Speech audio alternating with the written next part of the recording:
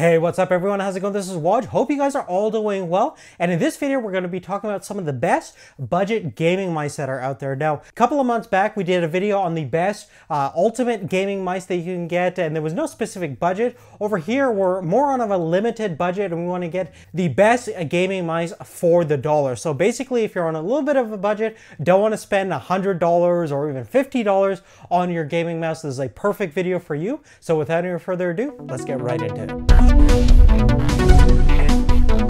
Now, the first thing that we're going to take a look at is the Roccat Lua Tri gaming mouse. This mouse has been around for a number of years, and it's very popular amongst many people that don't want to spend a lot of money for a couple of different reasons. Firstly, it has an excellent optical R2 sensor that has a range between 250 up to 2000 DPI. Now, a 2000 DPI isn't that high and could limit some of you guys out there, but for most FPS gamers out there, this is definitely doable. It has a great fully ambidextrous V-shaped design, so it's perfect for both left and right-handed users. The build and design is quite solid, not a lot to complain about in terms of ergonomics. You can use the mouse in a couple of different ways. It's great for a claw grip or even a hybrid grip, and the side grips are also very grippy, and they also feature a non-sweat coating, so it's perfect for long gaming sessions, especially for people that have sweaty hands like myself. Now, just some of the basic criticisms that I have with this mouse is that the cable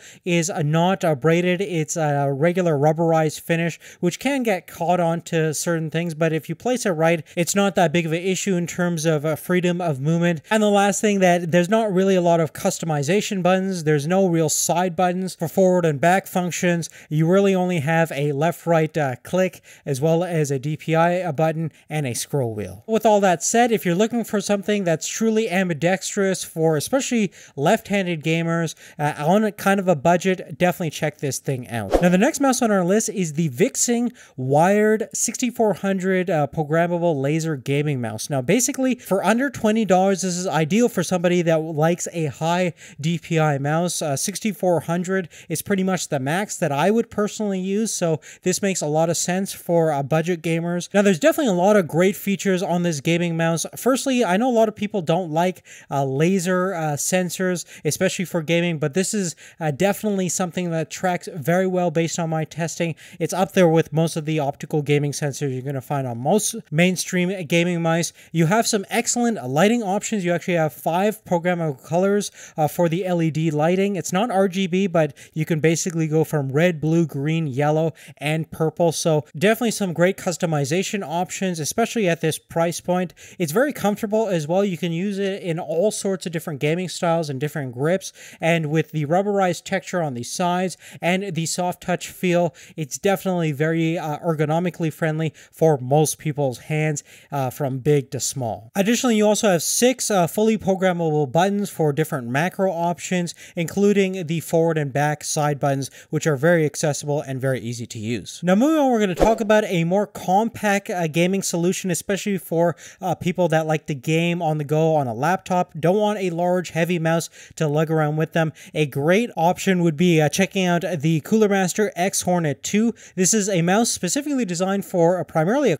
claw grip or a hybrid grip, depending upon your personal style. If you have smaller hands, you can probably palm the mouse pretty easily, but again, it's a more compact and lightweight solution. It's actually built really well, a lot of rubberized materials all around the mouse, and the sides are very grippy and makes it very easy to kind of flick around. The LED lighting options are pretty cool as well. You can switch between 3 different colors based on the DPI indicator presets, and in terms of the optical sensor, it's using the Avago 3320, and that can go up to 3500 DPI, which is excellent for playing FPS games on the go. And the lift distance is actually quite minimal as well, just at 3mm. The sensor is really good and accurate in terms of tracking, in terms of most scenarios. And you have several programmable buttons. So even though this is a compact form factor mouse, it certainly provides all the benefits and advantages that you're going to find on a full-size regular gaming mice, but just in a smaller, more compact package that comes with a fairly fairly aggressive price tag. Now, winding down our list, the Logitech G300S is